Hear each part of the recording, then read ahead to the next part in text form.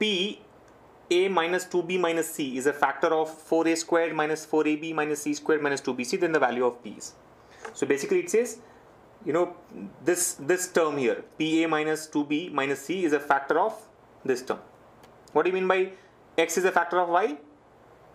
X can divide Y. So basically PA minus 2B minus C can divide 4A square minus 4AB minus C square minus 2BC. Now we are not going to do that long division here to find out what the value of P would be. Simple idea is to substitute, go by substitution method, right? Substitution method works the best in case of algebra, trigonometry and such topics. So here we'll go for substitution method. What do? Substitute values in place of A, B, C. Like for example, let's say A equals to random values 3, B equals to 2 and C equals to 1, for example, right? So what will be PA minus 2B minus C? This will be equal to P into 3 minus 2 into 2 minus C is 1, right? So this will be 3P minus 4 minus 1, 5. 3P minus 5. Now, what will be 4A squared minus 4AB minus C squared minus 2BC?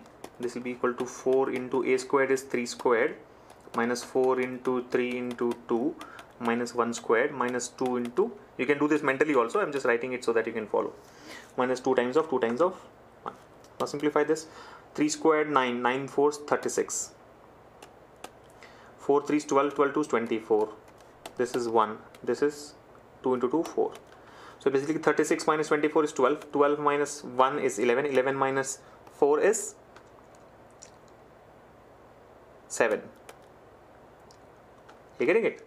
36 minus 24 minus 1 minus 4. 12 minus 5, 7. Right. So basically now if you go back, we are saying 3P minus 5 is a factor of 7. What are we saying? 3P minus 5 is a factor of 7. Now what are the factors of 7? We know that factors of 7 are 1 and 7. Factors of 7 are 1 and 7. Meaning 3P minus 5 is equal to 1 or 3P minus 5 is equal to 7. There are factors of 7. 7 is a prime number. What are the factors of 7? 1 and 7. So 3P minus 5 should be 1 or 3P minus 5 should be 7. That's the idea. So simplify. 3P minus 5 is 1. So 3P equals to 6. P equals to 2. Or 3P minus 5 equals to 7. So 3P equals to 12. P equals to 12 by 3, 4.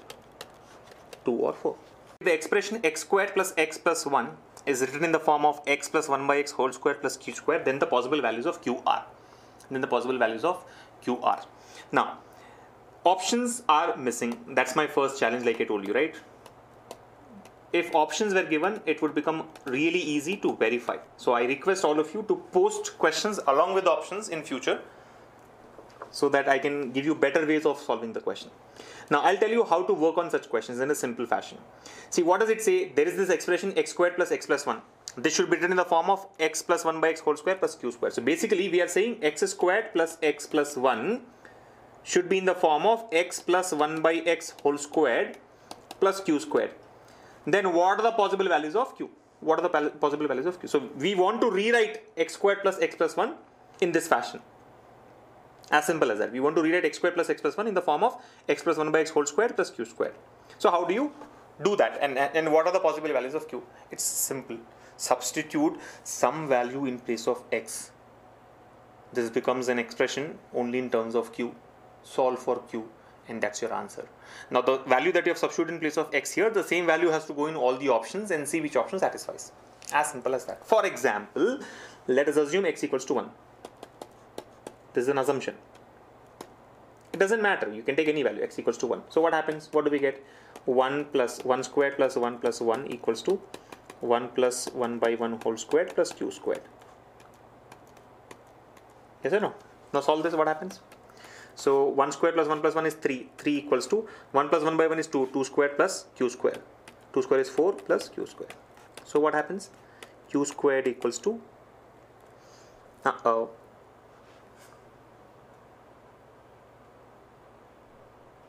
q squared is equals to minus 1, which is not possible because q cannot be q squared cannot be negative. So x equals to 1 assumption was incorrect. Try something else.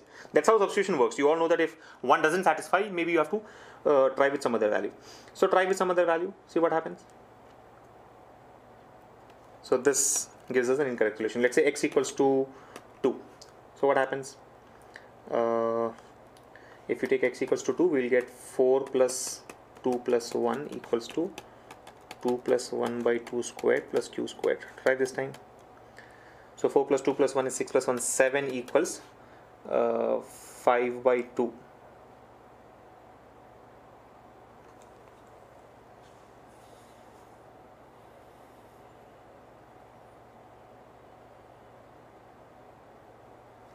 Yeah, 7 equals to, this is 5 by 2 whole square, right? So 5 by 2 whole square is 25 by 4 plus q square, which implies q squared equals to 7 minus 25 by 4, which comes out to be 3 by 4. 7 4 is 28, 25 minus 25, 3 by 4. So q squared is 3 by 4, which implies q will be equal to root over 3 by 4.